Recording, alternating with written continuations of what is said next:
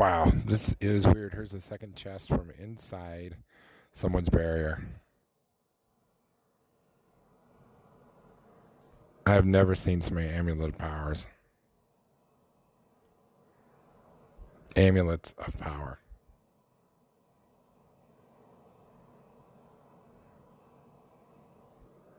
That's a ton of infernal essence.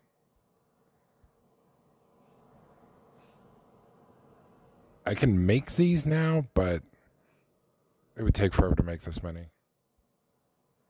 I need this steel. That's amazing.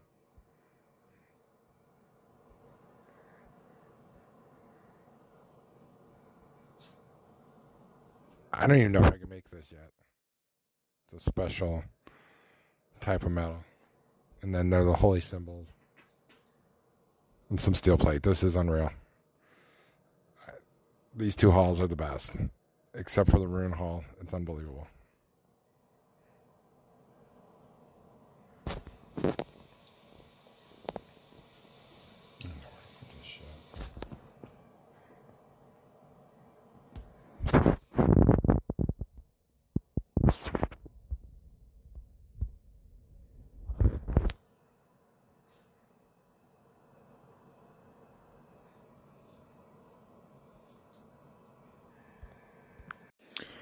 Okay, this guy was a level 72, I think, and I got 2 chests. I got him from an area where he's hiding 3 chests, and it was behind a barrier, so I'm hoping this is the good stuff. He had a few guards, but not very many. I think he thought his barrier was going to hold, but I figured a way to wiggle past, and let's see what we got. Wow, already amazing. Moranian ore. It's very rare. Let's see how much of this I actually have.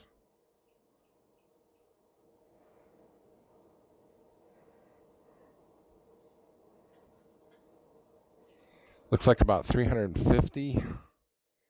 And then that's followed by meteorite ore, as well as some already forged meteorite bars, and a bunch of gold. So yeah, this is one of the best chests I've ever opened.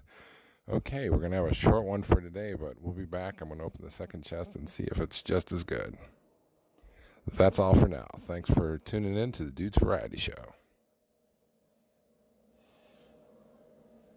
Oh, I'm sorry. Looks like a little bonus here. Some mystic artifacts, which I really need.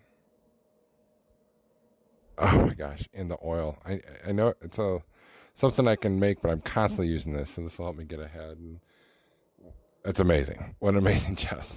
Okay, we'll see you next time.